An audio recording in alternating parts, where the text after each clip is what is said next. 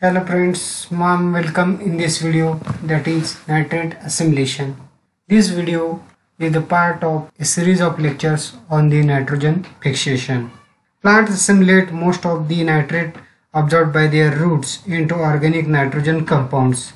This process taking place in two steps. In first step, the nitrate is converted into nitrite, and in the second step, nitrite gets converted into ammonia.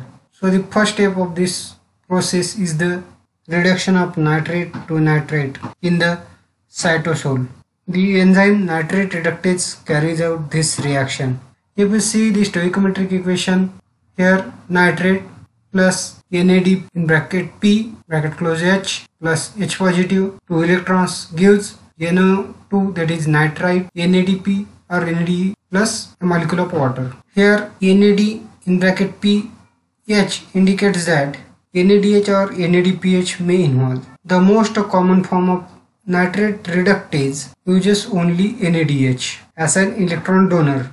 Another form of enzyme that is found predominantly in non-green tissues such as roots can be used either NADH or NADPH.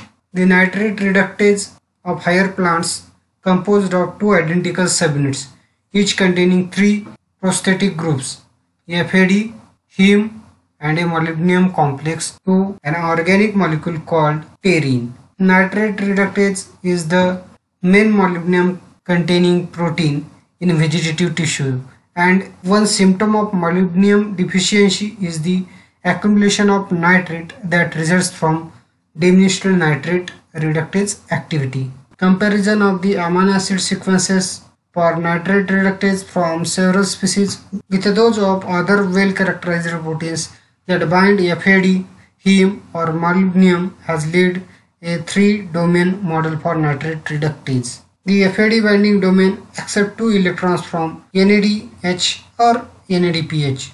The electrons then passes through the heme domain to the molybdenum complex, where they are transferred to nitrate.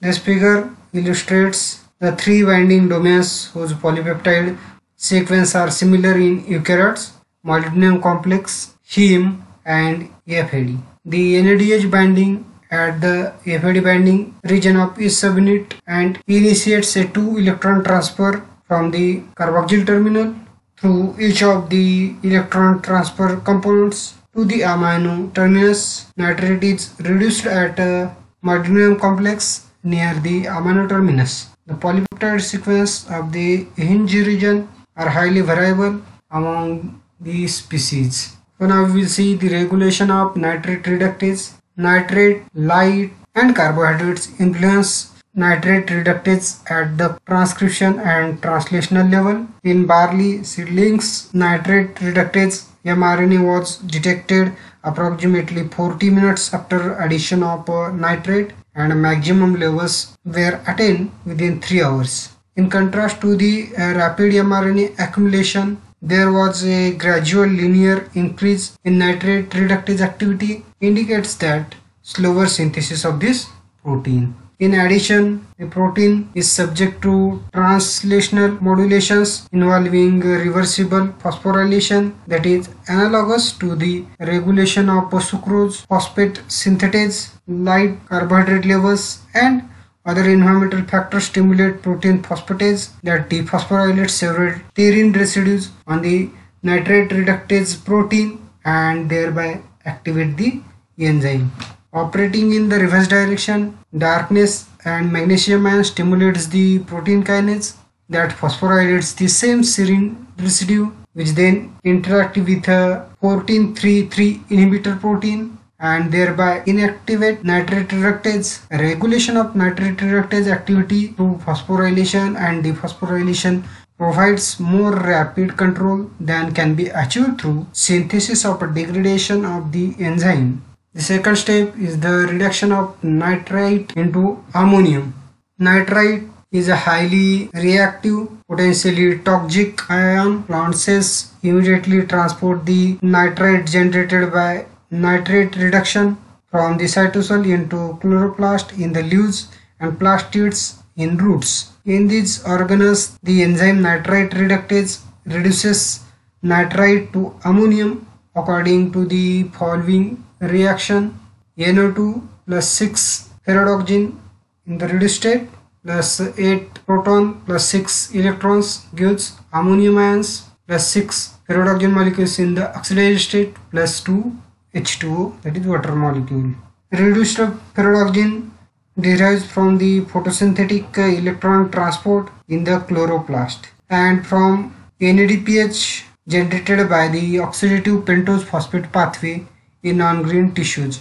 Chloroplast and root plastids contain different forms of the enzyme, but both forms consist of a single polypeptide containing two prosthetic groups, an iron sulfur cluster and a specialized heme. These groups acting together bind nitrite and reduce it directly ammonium without accumulation of nitrogen compounds of intermediate redox states. The electron flow through ferrodoxin and heme can be represented here. This model shows the coupling of photosynthetic electron flow via ferrodoxin to the reduction of nitrite by nitrite reductase. The enzyme contains two prosthetic groups, Fe4S4 and heme, which participate in the reduction of nitrite to ammonium. Plants can assimilate nitrate in both roots and shoots. In many plants, when the roots receive small amounts of nitrate is reduced primarily in the roots. As the supply of nitrate increases, a greater proportion of the absorbed nitrate is translocated to the shoot and assimilated there. Even under similar conditions of a nitrate supply, the balance between root and shoot nitrate metabolism, as indicated by a proportion of the relative concentration of nitrate and reduced nitrogen in the xylem sap, varies from species to species. In plants such as cucumber, nitrate metabolism is restricted to the shoot. In other plants such as white lupine, most nitrate is metabolized in the roots. Generally, species native to temperate regions rely more heavily on the nitrate assimilation by the roots than do species of a tropical or subtropical origin. Thank you.